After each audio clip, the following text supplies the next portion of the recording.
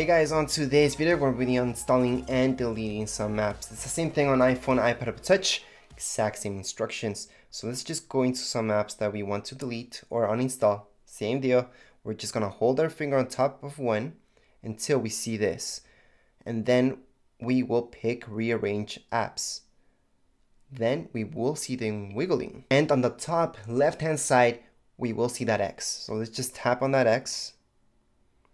Press delete, and yes, that's uninstalling it, so it's not going to take up any more storage on your iDevice. It might have left a backup of whatever you guys made it to in your iCloud, but that's up to you. So once again, you just have to hold your finger on top of one, press rearrange. From there, just press on the X, delete, and it has been deleted.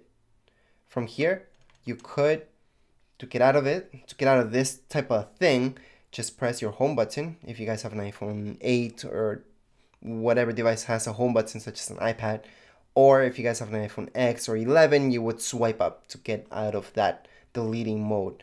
Also, if you hold your finger on top of the app itself, it does say rearrange apps, right? So that means exactly that. So if you hold your finger on top of one or any app for that matter, or in any screen, you will be able to move it around and just place it wherever you like, or even make folders. If you're having any problems like not getting that X on the top left hand side, well, quick fix to that, let me just show you quickly.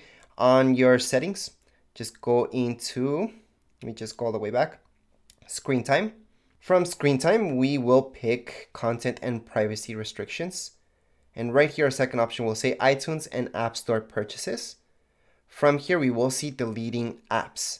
Allow. Just make sure it's allow, because some of you may have it as don't allow, and that's why you're not getting that X. Anyways, that would be it for this video. If you guys have any comments, questions, you guys can write down here in the comments area. And don't forget to subscribe and rate. Thank you.